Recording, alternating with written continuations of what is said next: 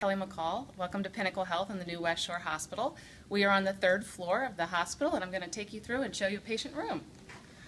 So as you come in the room, you can see right away the natural light for patients that help with healing.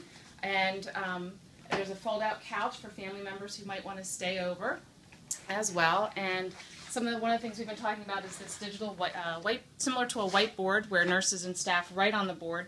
This is automatically populated and tied to our badge system, so that as a staff member or physician walk in, their name will appear on this. It also highlights the patient's schedule for the day, and it just helps with communication with the patients and with the family members. And also we have the TV monitor, and in addition to main TV channels, it also has educational videos and things like that that help the nurses and patients work through some of their instructions on how they can care for themselves once they're discharged.